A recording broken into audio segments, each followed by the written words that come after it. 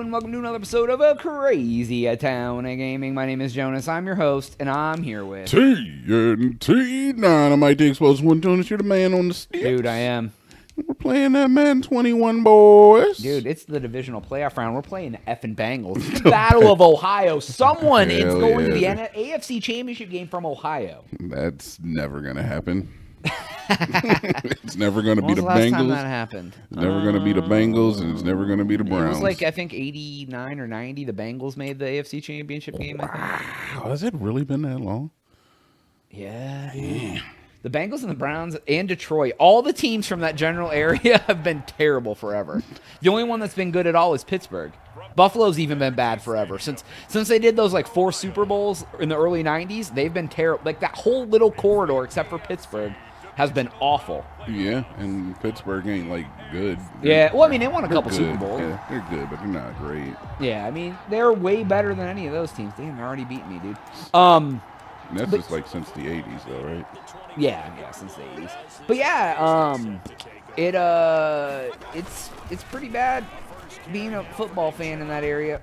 Everybody. You telling me? Yeah, dude. You telling me? The football season starts soon, man. Are you pumped? No. I'm really not, dude. I'm not. Like, I will watch some of it, you know what I mean? But like, dude, I'm just not. I think just the pandemic, man. Sports just ain't the same. Are you gonna kneel in the living room? Yes. Just asking. Yeah, dude. All right. I expect to see it They happen. don't play the national anthem on TV. I hope you don't lie to the fans. They don't. That doesn't mean that you can't kneel during the I game. can kneel anytime I want. In fact, dude. I want you to kneel for the whole first quarter. Oh, my effing G's, dude. See, we're gonna lose. I'm already telling you. They're doing the dropsies, dude. Once Madden decides that it's a game of dropsies, I've dropped 2 passes already out of 2 passes. I know what to help you, Jonas. A hot non sequitur.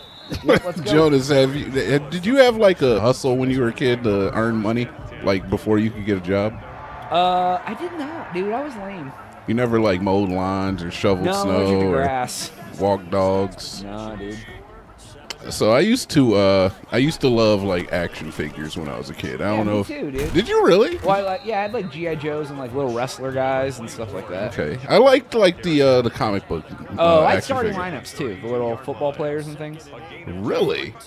It's very odd. Those are like the action figures I would never go for. Like GI Joes, I had some of those, but I had like the Street Fighter GI Joes more than I had like regular GI Joes. Oh, okay. And yeah, the wrestling, I remember those. Yeah. Yeah. And the wrestling like action figures I would never really go for because I was just like, oh, it's just some dude with muscles in like thong underwear. But you know, it kind of Each their own, right? yeah, it's illuminating to some of your lifestyle choices now.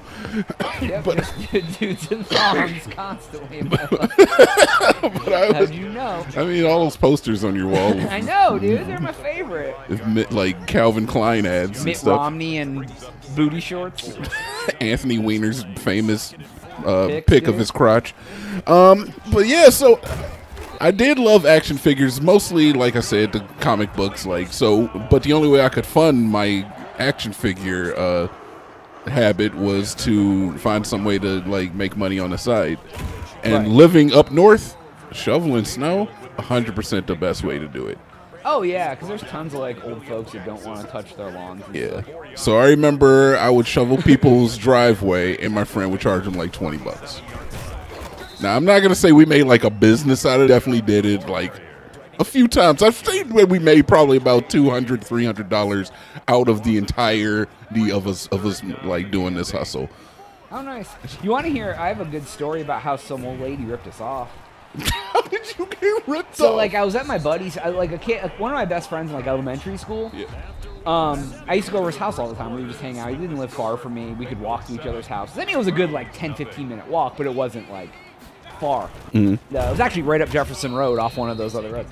So one day his mom or somebody was like, hey, Mrs. So-and-so needs someone to rake leaves in her backyard or whatever. Would you guys like to go over there and help her? And we were like, oh yeah, sure, whatever. They said, oh, she'll pay you. No. And like it was quite a bit of work. And we went up, and I remember we knocked on the door when we were done. And we, like, said, okay, we're done, we're going to go. And she's like, okay. She's like, and, like, you know, we were young. And she's like, well, how's $5 sound? And we were like, you know, it wasn't, like, that much work. But we were like, oh, okay, yeah, that's cool. She came out and gave us one $5 bill for both of us. I was like, we made $2.50 to do all that work. Yo, you already agreed to it. Yeah, dude. We both were like, we thought $5 was kind of shisty to begin with, let alone $2 for the two of us, dude. That's the okie doke right there. That is the okie doke. Yep. So you know what, man? I learned my lesson. Never did it again. Right, and okay, so like that's an idea too. It's like I've definitely had people like just ask me as a child, basically for child labor. Oh like, yeah, absolutely. Like I mean, that's what they do with kids. You're like, oh, you're 8. You want to help me weed the garden? You're like, yeah, dude, weed the garden's fun. I don't mean older than that. Like I don't know how old you are when you had to like rake that lady's we were back. Like 8 or 10 or something. Oh yeah, so $5. Yeah, like we and probably, you ain't gonna argue we probably that. didn't do a good job.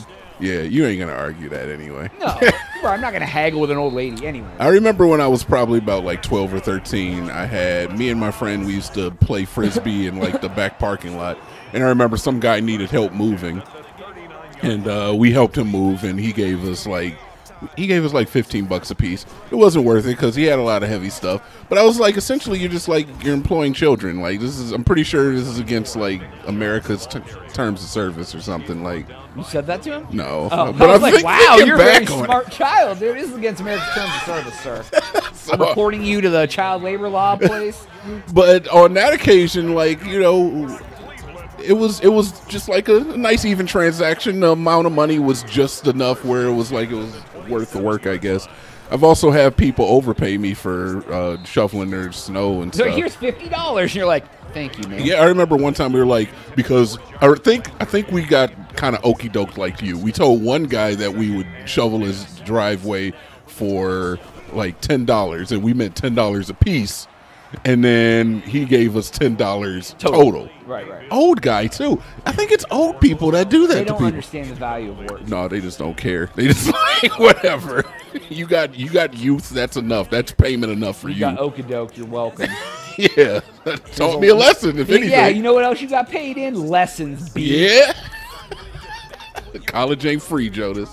College ain't free. It ain't. Preach it. So then I had like another lady. We were like, oh, it's going to be $20, and she gave us $20 a piece. And I was like, what? And then we went and bought action figures. It's like, God, I hate this game sometimes. It's like you learn your lesson, and then then you tell somebody that, and then they're like, they redeem. Dude, how much snow would you have to shovel for it to be worth $40 to somebody? I don't know, but a lot, right? A lot.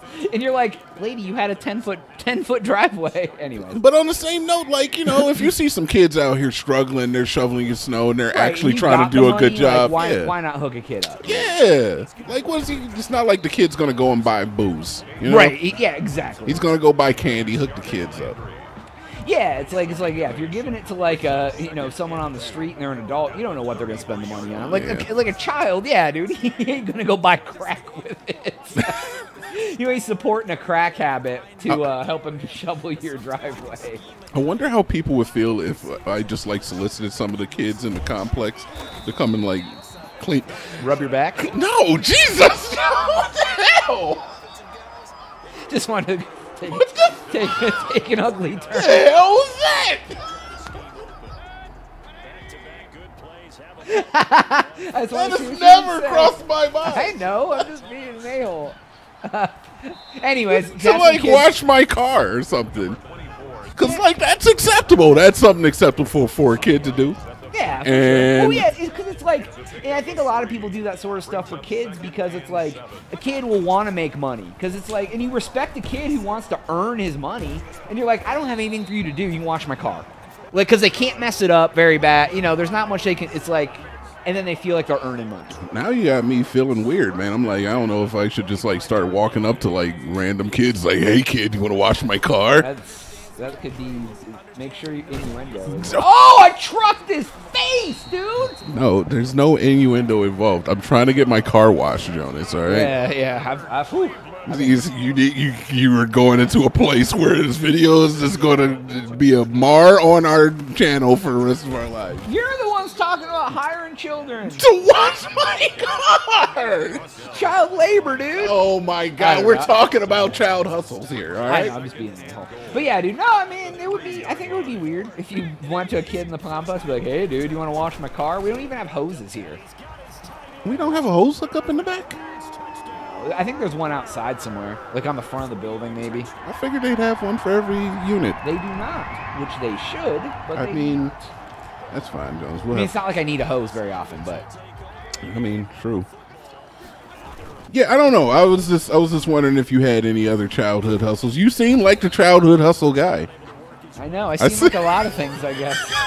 You do, though. Yeah, dude. You know what? I mean, you can relate. You put off you like to put off a certain you expect this from me and then shatter the expectations. You look like a Kevin. Not a Kevin, bro. No.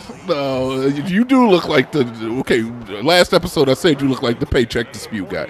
You do seem like the guy that would paycheck dispute. You told me I look like a guy who would have a hustle as a kid too. Yeah, because you have an dedicated. You have an entrepreneurial type of insight. You wanted a business at some point in your life. I could see you being like, I'm going to orchestrate like a bunch of kids to go around and mow lawns. Like in the cartoon in my head, like you're that guy. I'd be the guy just like set. I wouldn't go mow. I would just I would like hire them all and like take a cut. Yeah, and no, Cartman basically.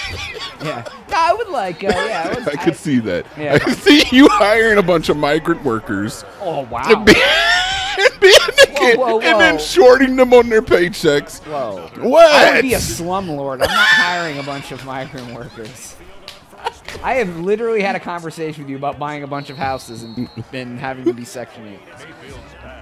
And this is far off from a childhood hustle? We really hustle? should do that. Cleveland has so many. We don't even have to touch them. We buy them and let someone else handle it all. You want to do it in Cleveland, man? Ew. You can get 4 houses in Cleveland before you can get one house here. Oh, that's definitely true. Right? You could probably buy 4 houses and have money to fix them up with the amount you would get for one. That's true. Like, I don't want to deal with it, but that's why you hire a management company to deal with that. I mean, we can look into it. Now we're getting into adult hustles, though. Yeah, dude, that's a real hustle. A real live hustle. Oh my God, you see all the orange swarming? You look like a tiger. Did you ever sell candy bars for like a school fundraiser? I did a little bit. I hated all that stuff, dude. I hated it all. I hate all of that so much. Wow. I did those stupid fundraisers where they're like, sell the wrapping paper and the chocolate-covered pretzels, and you get a fake basketball hoop that's worth 8 cents, and the company made $10 million off your family and friends. Child labor. Did your mom just end up taking them to work with her and stuff? Because that's usually how it happens. I think so. Yeah. Like, I mean, I would always sometimes like my family would buy a couple things, but like just enough to get me a prize. I never got the big prize. Like, it's always like the crappiest stuff too. You get the gummy worm tumbler. And it's always like 8 gummy worms in a plastic container. It's always a bag, and then the tumbler, and then it's like, come on, man. It costs like $12, dude. Exactly. What I did like selling or buying from people who sell is when they would do that like pre-made cookie dough in the big containers. Okay. That's good. I like when people come around with that. Like, I'm like, oh, hell yeah, give me some pre-made chocolate chip cookie dough or pre-made sugar cookie dough. Yeah. And it's like, yeah, it's a little expensive. It's like $15, but it's usually pretty good cookies. Yeah, all right. It's like, it's never like the greatest though. No. I wouldn't even say that it's like Toll House. It's literally cheap. Because they're trying to make money, so it's like... Or like the frickin' Zap Snacks that are just like the frickin' pepperoni they cut up in the quarters on like Zap Snacks? What the fuck it's like the French bread pizzas, but it's just like on a stale piece of French bread, and they sprinkled some sauce and cheese on there, and then it has the pepperonis that's like little triangle pie pieces. Gross, dude. I hate those. I remember like somebody's kid that I know was doing it. And I was like, and it was somebody in Ohio, and I lived in Texas, and I was like, hey, I Venmo'd him like $10 or whatever. I'm like, hey, get me like however many I can get for $10 just to help your kid out or whatever. And then when I went to Ohio, they were like, hey, we got those pizzas that you ordered, and I was like, let me see them real quick, and I'm like, y'all can keep these. I was like, I'm like, I'm good. I'm like, one, I can't take them back. I ain't eating 5 of them while I'm here, and they don't even look like they're worth $2. Were they real pizzas, or were they like the little French bread ones that come in little plastic sleeves? Yeah, I think they were like the little half. Yeah, dude, it was gross. I was like, why are you selling this? I would dude, okay, hot take. I would much rather the kid comes to you and go, hey, can I have $10 for my school? Then let me buy some overpriced ish. Yeah, something that I don't need. Like if I turn in $100, I get a free basketball hoop for my bedroom. No, here you go. go. Here's $10. Here's Get 10 other people to give you $10. Here's a free basketball hoop. Yeah. Like I don't want the stupid like wrapping paper that's $19.95, dude. Like nobody does. Nobody wants wrapping paper. Dude, it's always the dumbest stuff too. Wrapping paper, like scented pens. Like those catalogs are the worst. Now. Like it's funny because it started out with the candy bars, and the candy bars is a legit hustle. A dollar for a candy bar. That's cheap. That's a good. Well, back then it wasn't. Because that candy's usually pretty good too. Back then that wasn't like. Oh, I think they're $2 now. Yeah, but anyways, yeah. Back then they were $1, but even back then, like as far as inflation, like I think candy bar was like 89 cents. Right. So it was a little bit more, but it was still like. It was like good quality chocolate. It was a decent quality chocolate. I'm a Reese Cups guy, so if it ain't a Reese Cup, it ain't life. Right, I feel it. Oh, did you see him? Yeah. This kind of goes into my thing about child labor and that. So, like Girl Scout cookies, do you realize that the Girl Scouts have made over $750 million? Yeah. I think they make that every year. Yeah, I wouldn't be surprised. And Girl Scout cookies.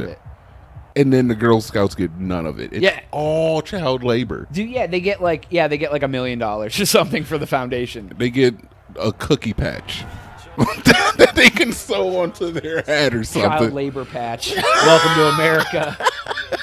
Oh, dude, there's a ladder. He's carrying the ladder again. The capitalism patch. Oh, dude. All right, what we want, dude? We're going to the AFC Championship game. Yeah, we did it. Yeah, dude. That's Brown boys. Today's episode about child labor. Please make sure to like and subscribe. If you've already done that, you can go follow this dude on Twitch. TNT Dinomight. I'm on Twitch every single day at 10 o'clock a.m. Central. That's TNT DINOMIGHT _CrazyTown at twitch.tv. Heck yeah, for Jonas. TNT. We'll catch you on the next one. We are out.